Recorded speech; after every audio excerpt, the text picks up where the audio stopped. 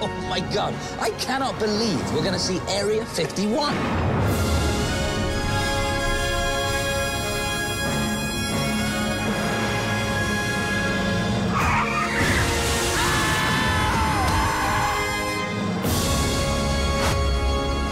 Hi. I'm Paul. I really need your help. I don't know, we're on quite a tight schedule. What's the matter, Clive? There is an alien in the kitchenette making bagels and coffee. Did you want tea? No, I don't want tea. Ooh, Marmite. What if we wake up and find him inserting a probe into our anus? They don't do that. Anyone want one of these? Huh? Eh? Soil, report. I'm closing in. I can feel it. In 24 hours, he's gonna wish he never set foot on planet Earth. I want that little green prick dead ASAP. Hi there. There's a girl outside. He cannot be from space. It's not possible. Are they looking right now?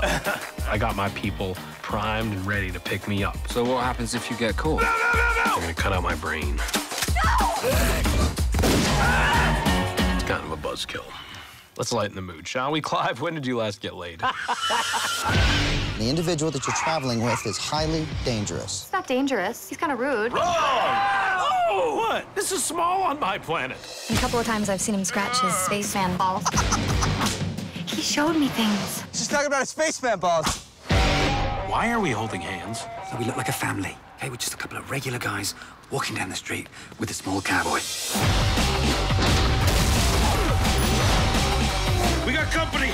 Give me the alien! Get your own alien! I can honestly say, this is the most fun I have ever had. Wanna send into outer space. I like this song. Stoke the fire. Paul. Just watch. It's a miracle! Oh. Why would you do that? I'm not gonna eat a dead bird, am I?